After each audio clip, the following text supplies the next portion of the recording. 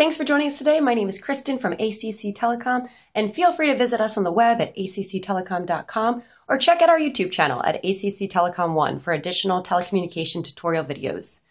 In this tutorial, you will learn how to use your Cisco SPA IP series phone, and this tutorial is going to be a 6-part video series. We're going to discuss how to perform an attended or announced transfer, a blind transfer, voicemail transfer, call park and unpark, and conference calling.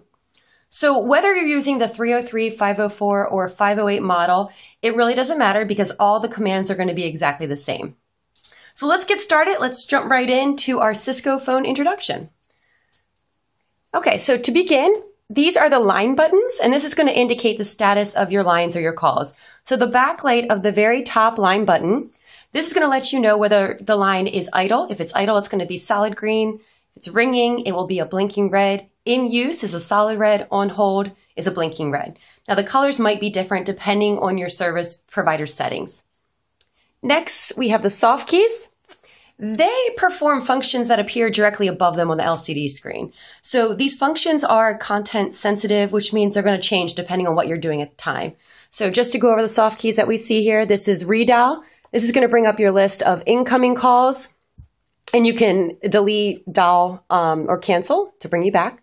DIR is directory. C-forward is call forwarding. DND is do not disturb.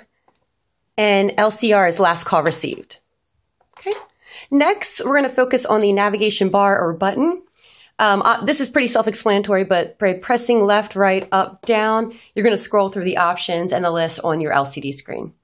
And last, we have the function buttons. From the top down, we have messages or voicemail, menu setup, mute, headset, speakerphone, hold, and volume. So now that you're more familiar with your Cisco IP phone, stay tuned to learn how to perform an attended or announced transfer. Thank you.